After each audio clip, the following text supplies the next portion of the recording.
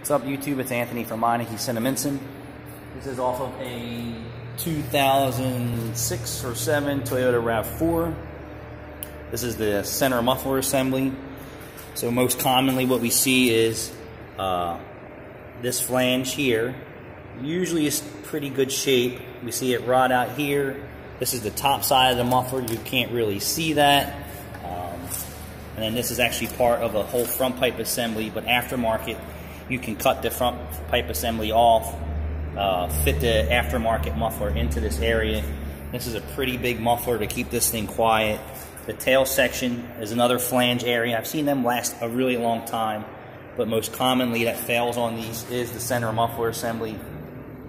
We have some universal ones that fit well, but the sound quality just isn't what it should be compared to what a factory muffler is. So I always advise going with the exact fit muffler.